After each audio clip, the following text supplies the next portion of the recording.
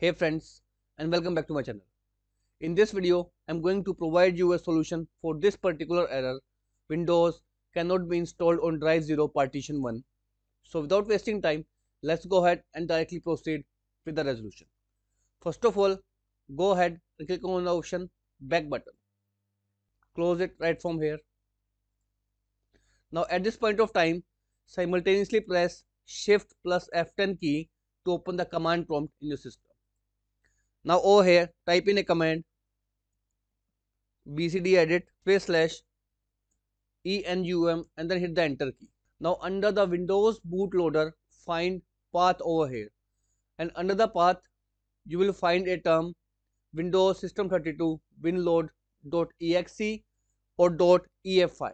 If you have an .exe partition, then you need to change your BIOS mode to legacy, and if you have a .efa extension, then you need to change your BIOS mode to UEFI.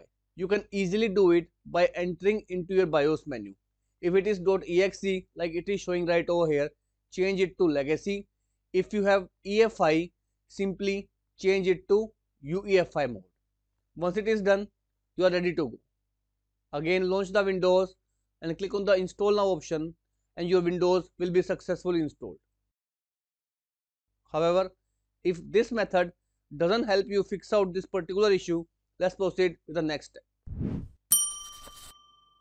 Now this method involves losing your data, so make sure you do a backup of your data, because this method will completely format your drive and in turn erase all your data. Simply go ahead, click on the partition and click on the option format. Hit the OK button. Do the same with each of the partition available over here. Once formatted, again select the partition and click on the next button, and this will go ahead and install Windows, which will help you fix out the issue of Windows cannot be installed on disk drive 0 partition 1. Now if this method also failed to work out, in third method, again go ahead and close it right from here, and now again press Shift plus F10 key.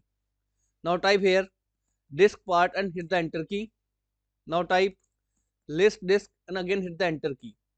Now from here, if you have more than one disk attached to your system, note down the name of your disk. You can easily check it by the size of your disk.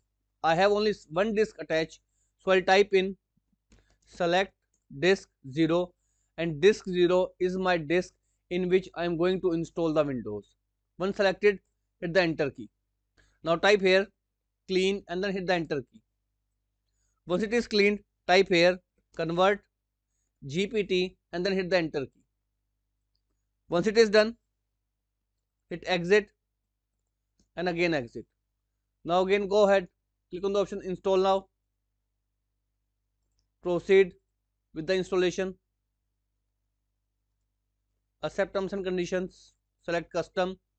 Select your disk drive. Click on the option new and hit apply option. Once selected, hit next button. This will go ahead and completely install Windows for you, which in turn help you fix out the issue of Windows cannot be installed on drive 0 partition 1. So as of now, this is all about it, friends. If this video works out for you, I request you to please click on the subscribe button and turn on the bell notification icon to continue receiving updates from my channel. Thank you so much, friends. Thank you for watching.